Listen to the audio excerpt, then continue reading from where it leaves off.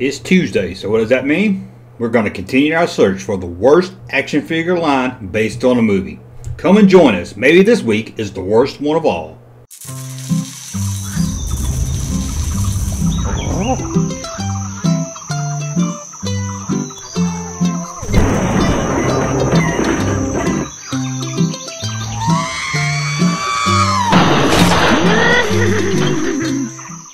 Welcome back to the Junkman, everybody. It's me, the Junkman, coming back at you with this weekly video series where we search for the worst action figure line based on a movie ever made. And after this episode, we'll only have 3 more to go. Now, before we get started with this video, let's go back to one of the earlier videos and explain how we're going to rank these figures. First up, we're going to look at the look of the action figure.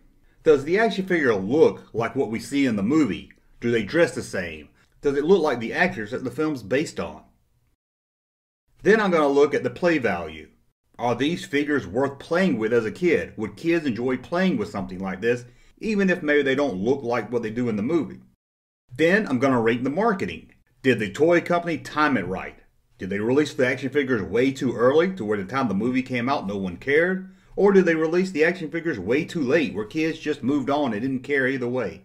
And then I'm going to rate packaging. To sell kids on action figures, you got to catch their eye, and packaging does that. Look at the vintage Star Wars action figure cards. Your eyes are going to connect with the package, and it's going to cause kids to pick up the action figure, look at it, and decide if they want it. And last, I'm going to rank the quality. Do these figures hold up? Sure, we can all buy an action figure and stand it up somewhere, and it will last for a couple of years. But does it stand up to kids throwing them off dressers and against the wall? Man, I sure did look young back then. And I'm sure some of you are sick of looking at that video of me explaining the rules, but for the new guys, I have to add that into every video. Sorry about that. But let me explain again that the ranking system in some of these categories are different. If a figure gets a 5 out of 5 star ranking for the marketing, that to me doesn't hold the same value as a 5-star rating for the look of the figure. Because the look of the figure is a lot harder to get right. The marketing is pretty easy. I just want to explain that because some of you have been confused about that because I didn't really explain it well in some of the earlier videos. Now, let's continue our search for the worst action figure line ever based on a film. This week's search takes us back to 1997, where a group of men wearing black suits have to fight aliens. We work for a highly funded yet unofficial government agency. We'll take it from here. Who the hell are you? INS Division 6. There is no Division 6. Our mission is to monitor extraterrestrial activity on Earth. Men in Black was released on July 2nd, 1997 by Columbia Pictures.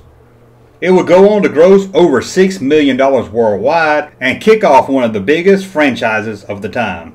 The movie would spawn comic book series, video games, a cartoon series, and what all summer blockbuster movies needs, an action figure line. To bring the big screen movie to the toy rooms, Columbia Pictures reached out to Galoob Toys, a toy line that was mostly known for making small Micro Machines toys, but also had a history in the action figure line. Or de-atomizer. That's what I'm talking about. Noisy cricket. I feel like I'm gonna break this damn thing. Oh, it gets better. Men in Black, protecting the Earth from the scum of the universe. Now, Galoob also produced at the same time Bend-em action figures. Bend-ems, you know, the rubber figures with the wire inside of them, and they were all aliens. A lot of people think those aliens are part of the action figure line, although they're 2 separate lines. If you look at the back of the action figure card, it doesn't show the Bend-em aliens, and if you look at the back of the aliens card, it doesn't show the action figures. So, when we're ranking the action figure line, we're not going to look at the Bend-em action figures. I mean, come on, can you really count wired rubber figures as action figures? No, you can't. We're going to talk action figures. So, let's start with the first category, the look of the action figure. Let's see how good Galoob was able to take the look of the film and put it into the look of the toys. So, do they look like the actors we see on the screen? No, not at all. The 2 main heroes, the Men in Black, look nothing really like Tommy Lee Jones or Will Smith. The flame-blasting Jay looks like he's in pain.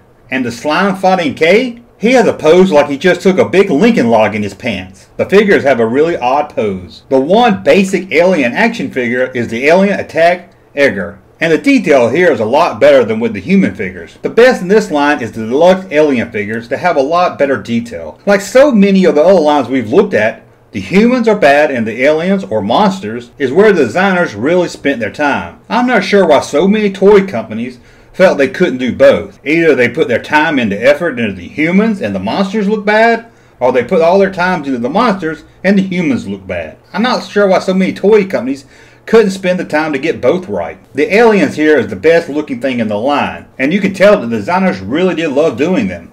But we have to rank this line as a whole. I can't just rank it on the action figures or just on the aliens. We have to put it together. So out of the 5-star ranking system, the look of the Men in Black figure is going to get a 3 out of 5 stars. And it's all thanks to the aliens. Now that we got a look out of the way, what about play value? Were these fun for kids to play with? Well, let's take a look at play value and rank it. Well, the figures, even if odd looking, come with a little action figure stand that was like a small mini playset for the figures. The playstand playset kind of gives you a feeling of a bigger, better Happy Meal toy. But it does add something different and makes the line a little bit more fun. The aliens talked and had a lot of play features. One of the most fun is the deluxe figure of Jeeves. He doesn't really do much as a figure, but the toy lets you change the look of him from a human to a scary alien. A lot of the extra play features might not be something that's fun for months or even weeks, but they were fun to play with, and you can't blame Galoob for trying something different. So out of the 5-star ranking, what are we going to give the ranking for the play value? Well, out of 5 stars, the play value is going to get a 4. The play value here is they give you something a little different. So if you bought this line, at least, even if it wasn't fun for a long time, it was something different than the other action figures you might have had at home. Now that we got that out of the way, let's take a look at packaging. Does the package catch the kids' eyes walking down the toy aisle? Is there something that would make kids beg their parents to buy? Let's take a look. Let's start at the card. The title is big. Not only is the movie title easy to spot, they even have the abbreviation MIB, and it really catches the eye. If you were a kid and just saw the movie, this package would catch your eye for sure. The odd thing here, again for the figure, is the odd pose and how they're posed in the bubble. The alien ambush Jay looks like he's doing some kind of funky Fresh Prince dance, and the other Jay figure looks like he's trying to scratch a place on his back that he can't reach. And let's look at the K in the package. It looks like he's about to take a big fat doo-doo. The oddest looking one in the package is the alien Edgar, who in the package looks like he just fired a shotgun blast to his face and blew out the back of his head. The bad part of the packaging, the small stand playset. It's hard to tell exactly what it is just from looking at it. The back of the package gives you a lot of details. It tells you about the fun about the playset stand, the other figures you can get in the line, and a little information about a character. Always nice touches. So let's rank the packaging. How good did they do to grab kids' attentions in the store? Well, out of the 5-star rating system, we're going to give packaging a 4 out of 5. They actually did pretty well with this. I was kind of surprised, although the odd pose of the human figures gives it a kind of odd look in the bubble, but overall I think they did very well getting kids to notice them in the store. Now let's look at marketing. This is the easiest one to get right, and most toy lines do. You can't release an action figure line based on a movie too early, or even worse, too late. So let's see how Men in Black did with the marketing. Here Galoob got the release of the figures right. The figures hit around the same month of the release of the film, and was in pretty big supply after the release. There's nothing much worse for a kid to see a movie and then can't find the action figures for it. As I have said in the past, this is the easiest thing to get right, so their ranking value here doesn't hold as much value as, let's say, the look of the figure. So let's rank the marketing. Out of 5 stars, the marketing gets a 5-star. And there you go, a 5 out of 5. But again, the marketing is pretty easy to get right. Another thing that's easy to get right, and all companies should get right, is the quality. Do they hold up? Can you throw these figures up and down the street and kick them around? Do they stay together with rough play? Well, let's take a look at that. Overall, I couldn't find anything bad about the quality of the action figures. From talking to people that had them as kids, I could find no real issue. I couldn't even find any broken ones online. Now, any figure can be broken with hard play, but with just normal kid play, I couldn't find anything really bad about this line. If you just played normally with them, they would last you years. So let's rank the quality of the Men in Black figures. So out of 5 stars, the quality is going to get 5 stars. But let's see how the toy does on its final score. So overall, how do the figures rank? Well, the humans are ugly and look nothing like the characters in the film and have dumb poses. Sorry, but playing with an action figure that's always in a running position is not fun. But this line is about the aliens, and this is where the line is at its best. They look good and they're fun to play with. Even the figures add some different type of play value than most figures at the time.